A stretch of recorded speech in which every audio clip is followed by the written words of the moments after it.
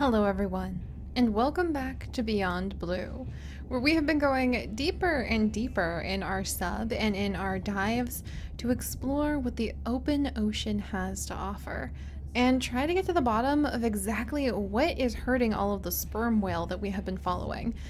We just found a whole pod of them coming up from having done a bunch of their hunting with all of the squid that have been going by, and one of them was really hurt. And I'm gonna get to the bottom of what was going on with that one. Alright, I think we have... Do we need to call Irina? We've already called Irina. So I think we're actually ready for a dive. So let's back up. Let's go ahead and see.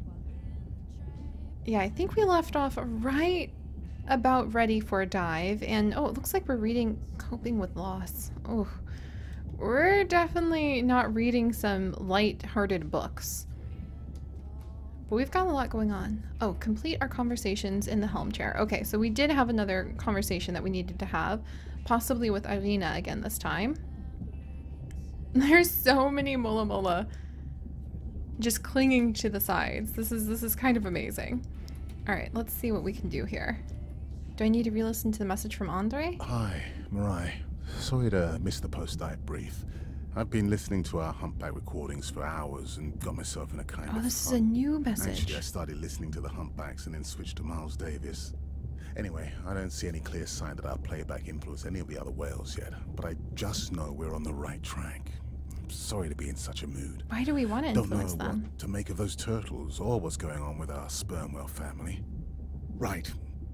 Catch you in a bit. I wonder why he sounds sad about the turtles too. That's a little confusing. All right, dive ready. So search for giant squid. Search for giant squid using a light-based lure. Oh my gosh, I totally want to do that. And we also need to collect some microbial. Let's see. So we're gonna have a really cool lure to try to attract a giant squid. And the temperature is 16 degrees Celsius.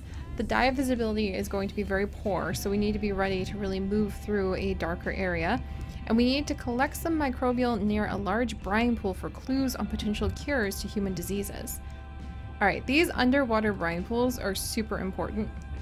They actually happen to be a source of where people think that human life may have begun, which is just amazing to me. There's a lot of new books down here too. What's going on here? Oh, this is the lure series. Okay, so these are a bunch of the lures that we actually need. Look at that. I wonder what we're doing there. That's so cool. And then there's something else over here. Wrist radio technical manual to make sure that everything's working okay. And it looks like I have some new notes that are actually up on the board here. If I can just... There we go. Ask Andre, turtle recovery, how? Where are the nest beaches? Ask Andre, why was the sensor in the cave? Did it fall off? What about distressed whales? Did the sensor get knocked off by whatever scored the side of that whale and then the octopus found it? And Irina, how close is the harmful algae bloom? Man, there's a lot we have to do every dive. All right, we have a whole bunch of new insights that we'll have to go ahead and look at sometime soon. Meanwhile, let's get ready to go. Day 12. Spent the last 5 days on an endless series of depth tests of Andre's deep diving suit. Guess he doesn't want me to implode on the live stream. I do hope it's giant squid proof though. The mapping drone located a brine pool near where Andre's family has been hunting. That is before it went AWOL. Ready to die. I mean dive. Okay, that's a little bit of dark humor. I don't know if... Oh, okay. I thought that was something. It's literally a rock. Okay. You sure I can't talk you into another test dive at this depth before we stream? Enough test dives. It's not like I'm doing a spacewalk. Well, with this suit you probably could. We're gonna talk about suit crush depth again? I think we can probably roll. Starting the live stream. Welcome back, ocean friends. Tonight, I am deep. Midnight zone, no light from the surface deep. Tonight, we're using Andre's lure drone to mimic the Atolla jellyfish to lure large predators like the giant squid. It's certainly not all my tech. I'm building on years of prior research. Don't forget our mission to the brine pools. Oh yes, Irina will fill you in on that later. Oh my gosh, it's one of my favorite fish ever. Behold the female anglerfish. And you know that this one is the female because they are really, really big. And the males are teeny tiny little things that actually disintegrate up against her once they mate. He'll bite into her side and he'll contribute his sperm to add to the gametes that she will use to fertilize her eggs and go ahead and make more anglerfish. And then slowly but surely his whole body will actually merge with hers. And he'll end up becoming nothing more than a bit of impulse that continually supplies fresh gametes to be able to give her fertilized eggs. Talk about the edge of evolution. This is amazing. I love anglerfish. They're just so fascinating. All right, the Atlantic football fish, which is another name that they're known by. Let's see what else decides to come out of the depths. And you could see how she was glowing. That little lure is to attract prey to her big mouth. All right. So where are we going? Oh, another one! Yes! Okay, these football fish are amazing. And there's more of those comb jellies. And who's this? Oh, lanternfish! The squid were hunting this last time. Wow. I don't know much about lanternfish, so that's going to be fun to try to learn about. And at least our scanner picks up where the animals are. That really helps out quite a bit, actually. Alright, anybody else around us? Oh, another one! Yeah, like I said, absolutely one of my favorites.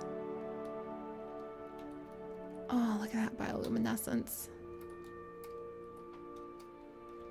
That's just amazing. Look at her. Okay, I love her. All right, moving on. Looks like there's more lanternfish up there. Oh, a barreleye fish! I absolutely want to see this Andre, barreleye fish. how do I find the lure drone? Look for blinking red lights in the water column. Oh, barreleye fish are so cool, you guys. Their eyes are actually inside of their heads, but they can see through a sort of clear patch that they have developed over where you normally would find your eyes. Oh, we're gonna have to do so much more research. I love all of these guys. Oh, whoa. Okay, quick zap of those guys as we go by. Somebody is down here. Comb jellyfish? Comb jellyfish. And over there, another barreleye fish. And over here. No need to get too close. You can activate the lure from there. Andre, have you done this before? I haven't, but others have. How long until we can expect the lure to attract a predator? It's hard to say. It's a big ocean. But if you lose patience, I would find some real Atola jellyfish. I have a feedback system set up to improve the lure as you scan them. Of course you do. For those watching, we will be scanning these Atola jellyfish to make sure Andre's lure matches the real thing. It does. Wow. It can always be refined. Not much confidence in Wow. humanity, but plenty in himself. Okay, that's beautiful. Look at you. All right, so this is the atoll jellyfish. I would love to learn more about them. How do they propagate? How many are there? How can squid survive eating these guys? All right, where do I need to scan it? Got Right the here? jellyfish scans, though Andre doesn't need them. In truth, they should improve the lure. I would not waste your time. Getting a few impolite comments on the screen pointing out that giant squid don't feed on Atola jellyfish. They're right. Actually, the Atola puts on this light show when under attack, in order to lure creatures big enough to eat their attacker. It might have some useful human applications. I think we need more Atola scans to improve the lure. Okay, so actually the atolla jellyfish is not one of the ones that the squids eat then. That's what I thought. Like, they're so Okay. fascinating. Whose idea was it to live stream this particular dive? I am glad I can't see the comments. I would agree. My grandmother did the same for times like this. I'm not going to try my grandmother's accent on a live stream, but loosely translated, it means if you get bored waiting for a giant squid, you can always go to a brine pool. Irina. That's a pretty specific saying. Okay, so I think what we're doing is we're trying to attract the giant squid to us using the jellyfish's emergency lure. So these Atolla jellyfish will send out a certain type of bioluminescent patterning to try to attract other bigger predators to come and eat whatever might be eating them. Which leaves the question of what eats the Atolla jellyfish, but I think we'll have to answer that later. Alright, last one. Let's see what we have here. I noticed that these atollas were already making their blue alarm before you swam close. Most likely a sign that they have detected predators in the region that threaten them. Okay. So what predators? Should we be like 100% comfortable on this dive? Oh, so cool! Ah, that gave me a chill.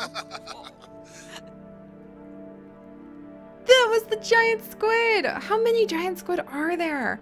I have no idea about their population. I know how much you enjoyed that, but do you mind if we check out the Brine Pool before we check on our whale cam? If you insist. You got what you wanted. This is my giant squid. Is that another one of your grandmother's sayings? No, but she often used this one. Hurry up and collect my specimens for me. What an expressive language. It's no giant squid, but I promise you, you won't have to wait to find it. Oh, so cool. Alright, so that just raises even more questions. How many giant squid are there? Do they hunt in specific regions? I know sometimes you can find them in the Gulf Coast because of the really amazing live footage.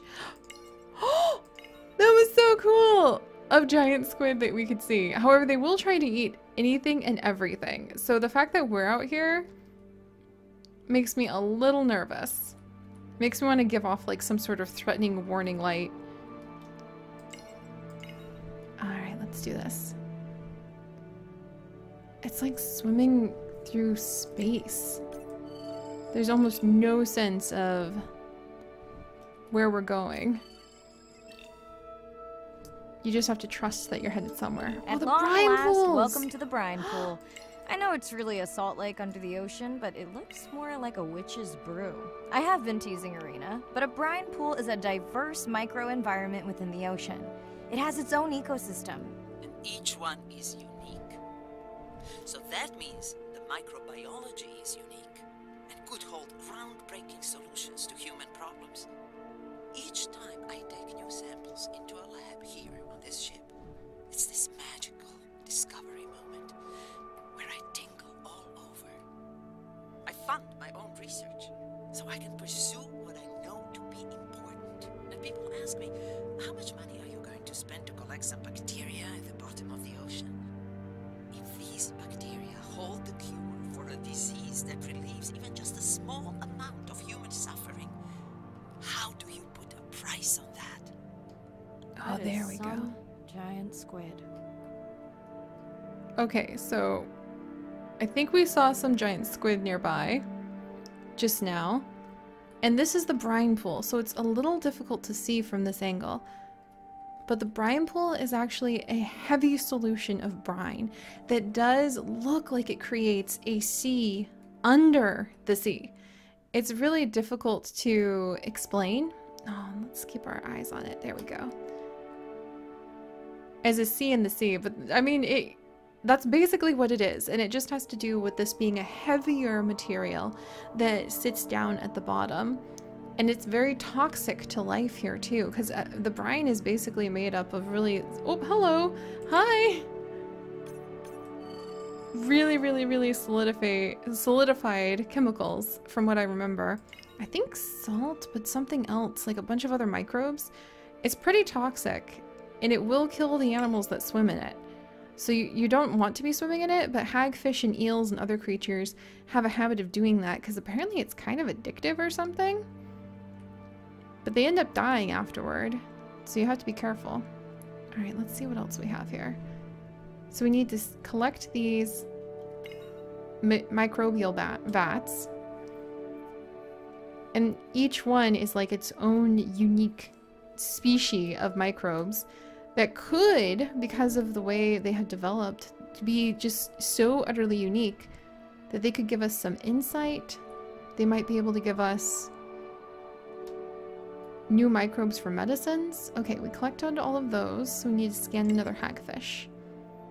Got it. There we go.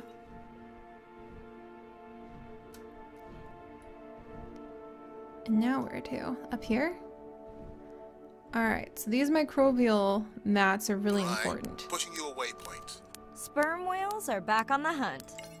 Ah, look at that. Look for the drones. They will seek out the sound of the sperm whales and then idle nearby.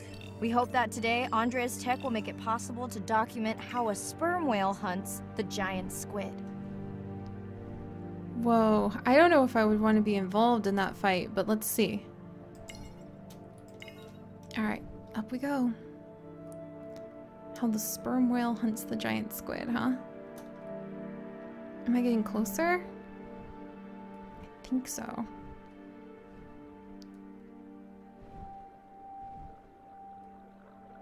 Alright, let's see what we've got.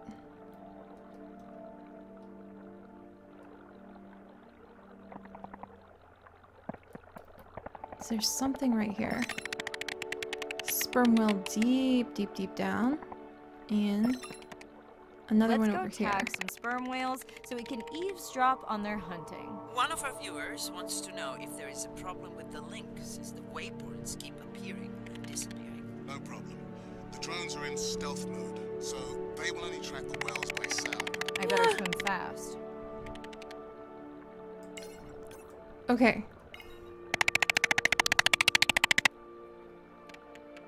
Enable tag receiver camera on hunting sperm whale. I think we've got that. We'll keep good watch over you. Okay, so there's a live cam as we're hunting the sperm whale now. Or not the sperm whale, as we're hunting the giant squid with the sperm whale. And now we need to keep up with the other whale. There.